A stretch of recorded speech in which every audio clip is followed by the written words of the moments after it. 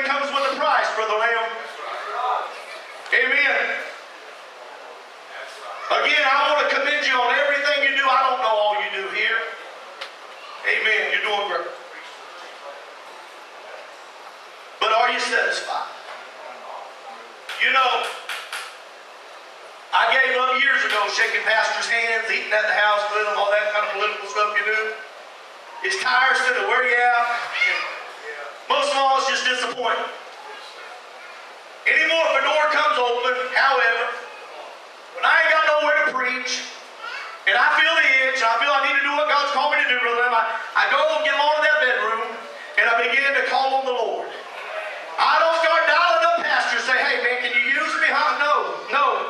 Brother, there's been a few times that folks went, I just ran a revival in Somerset, and I'll be going up to Dayton, Ohio, preaching for folks who have never laid eyes on me, just seen that page and said, you know what, I've been praying about a revival, I've been laying down and I can't sleep, you're all over my head, I don't know why, can't get you off my mind. I said, well, when do you want me to preach for you? Amen.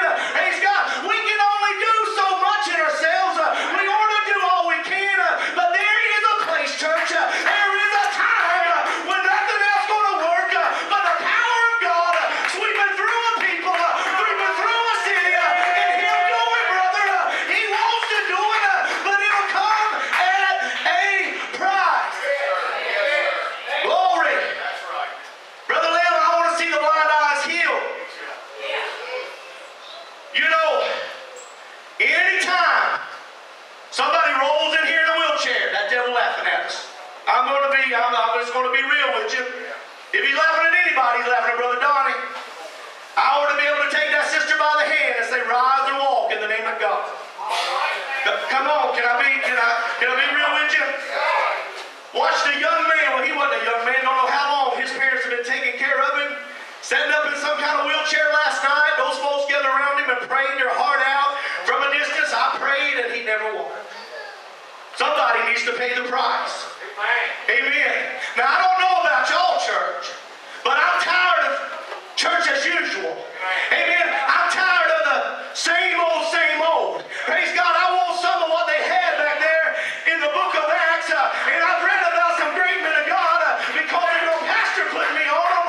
I've read about Reese Howells, if you would. Praise God, that would pray for days at a time. Spend every dime he had clothing folks. Praise God. Got over the sin of the love of money. Every dime he had, the Holy Ghost was in charge of. His life was no longer his own. The man paid a price and he asked God for souls and God delivered. He got them. Glory. Who wants to stand up and get in a place where you can say, God, give me 10 souls this year. God, give me 100 souls this year. God, give me that 1,000 souls. But there's a price. I read about praying John Hyde. How men of God would go to that convention, that camp meeting, that ministers meeting, whatever it was, and they would preach the glory down. But the whole time that man of God was back there in that prayer room praying. Amen. Hours, days. Preached heard about G.C. Bellington crawling up in a hollow log, praying just for the keys to a schoolhouse so he could hold revival. 300 were saved in it because a man of God paid a price. Eating acorns for days, church. Taking about 3 acorns. Every once in a while these squirrels would drop them in there. He'd peel them up, he'd eat them, and he would go back to praying. Praise the Lord. He didn't own no house. Didn't own no horse and buggy. Didn't own no Model T. Praise God, but he walked with God. He had a place with God because he paid the price. Glory. I got a hunch now. You can tell when you're preaching, when it goes out, when it comes back.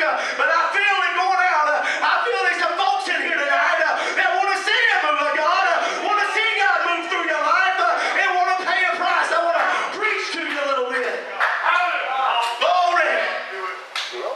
Glory. Yes, God. Would you like to see a greater reaction on God's part? Amen. Let me tell you something, church. I can't get up here behind this pulpit if God ain't doing his part. Amen. I may have a good gift of the gab, but you let 75 or 80 faces start looking back at me, and your mind will go blank. Try it sometime. Without the help of the Lord, brother, that stage fright something else. Scary thing. Go down with me to Jonah, verse 3. Here we are. The word of the Lord came before Jonah. Arise, go to Nineveh, that great city, and cry against it. Amen. For their wickedness has come up before me.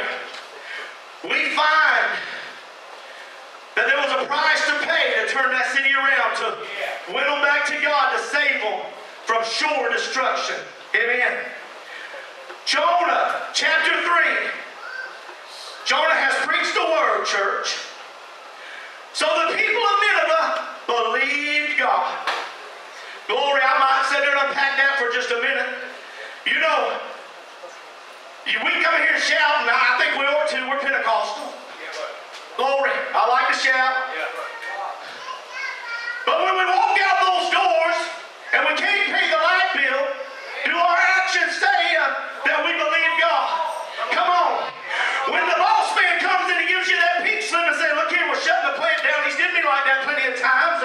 Praise God, it wasn't long ago.